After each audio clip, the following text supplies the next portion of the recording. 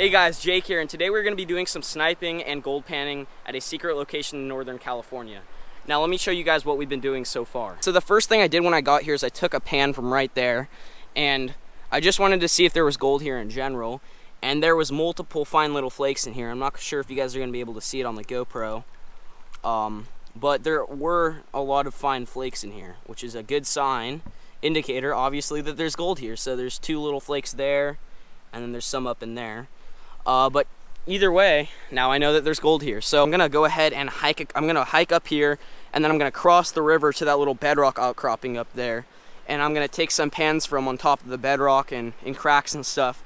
And then later today, we're gonna go ahead and hop in the water up there and look around near that bedrock. There's a huge swimming hole right here too, which is really cool. And I can also check out some of that bedrock over there. So let's go ahead and get to it. You guys like my hat? Let's go ahead and cross over. Strong current right here.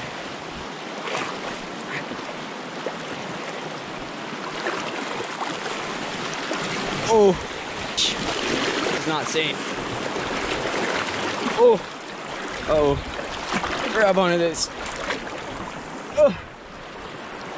Oh wow, I already see a crevice right there that looks pretty good.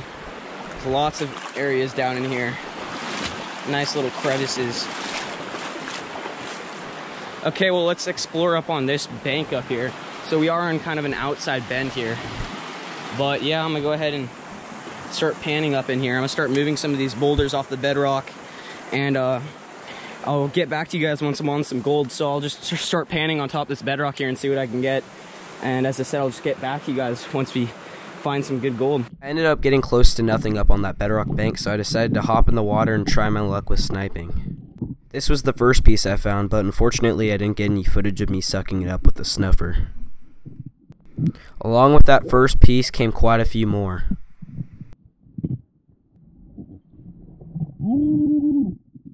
As you could tell, I was pretty excited about that piece. It was the biggest piece I found all day.